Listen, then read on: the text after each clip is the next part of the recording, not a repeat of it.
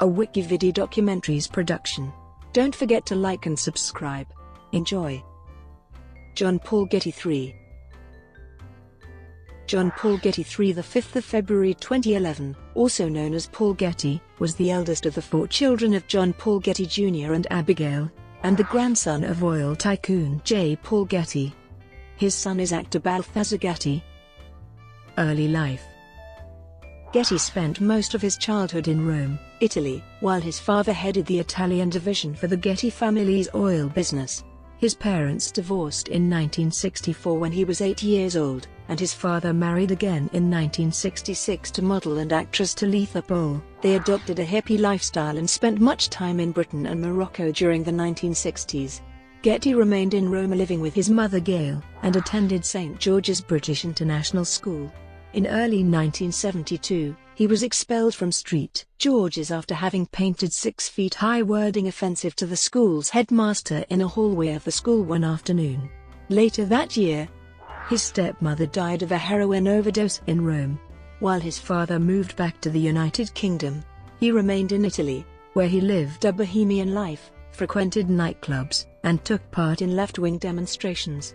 Endowed with a considerable artistic inclination, he reportedly earned a living making jewelry, selling paintings and appearing as an extra in movies. Kidnapping.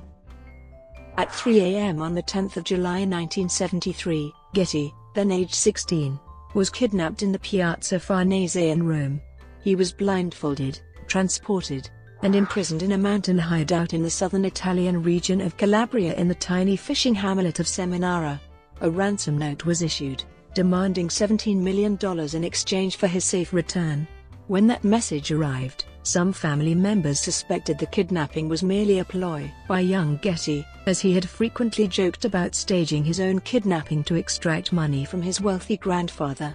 A second demand was received, but delayed by an Italian postal strike.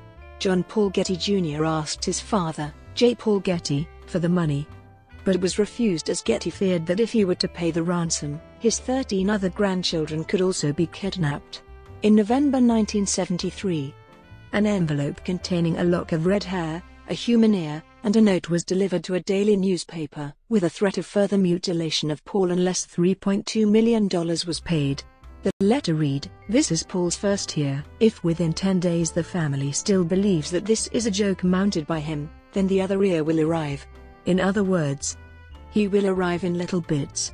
At this point, the reluctant Getty Sr. negotiated a deal to get his grandson back for about $2.9 million. Getty Sr. paid $2.2 million, the maximum amount that was tax-deductible, and he loaned the remainder to his son, who was responsible for repaying the sum at 4% interest.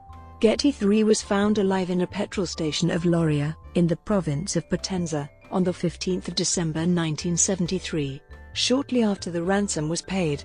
At his mother's suggestion, he called his grandfather to thank him for paying the ransom, but J. Paul Getty refused to come to the phone.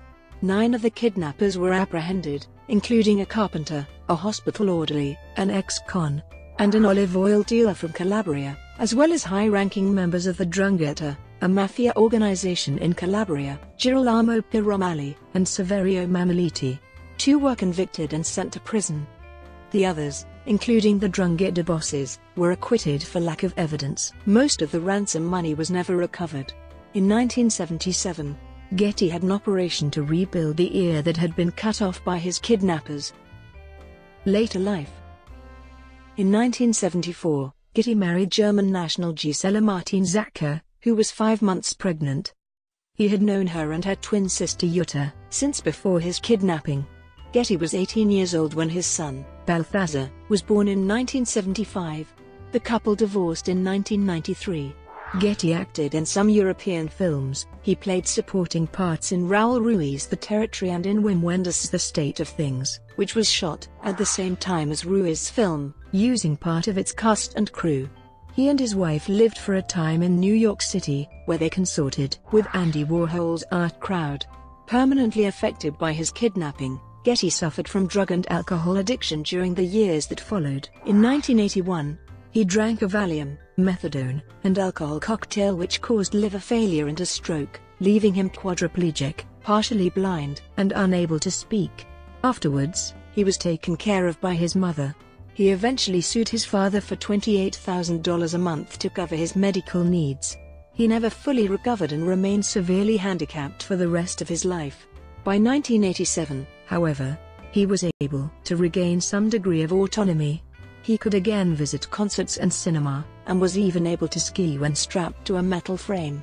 In 1999, Getty, along with several other members of his family, became citizens of Ireland in return for investments in that country of approximately £1 million each, under a law which has since been repealed. Death. On the 5th of February 2011, aged 54, Getty died at Wormsley, Buckinghamshire, following a long illness. He had been in poor health since his 1981 drug overdose. He was survived by his son and his mother. In popular culture, A.J. Quinnell used Getty's Kidnapping as one piece of inspiration for his book Man on Fire. The 1995 book Painfully Rich: The Outrageous Fortunes and Misfortunes of the Heirs of J. Paul Getty by John Pearson includes significant content on Getty's kidnapping ordeal. The book was adapted to the 2017 film All the Money in the World, directed by Ridley Scott. John Paul Getty III is played by Charlie Plummer and, as a young boy, by Charlie Shotwell. The kidnapping is also dramatized in the 2018 television series Trust, directed by Denny Boyle, with Harris Dickinson as John Paul Getty III. Aerosmith's song, Last Child, has the lyric, "Sweat hog ready to make a silk purse / from a J. Paul Getty and his ear / with her face in a beer." Brought to you by WikiVidi Documentaries. Would you like to know more?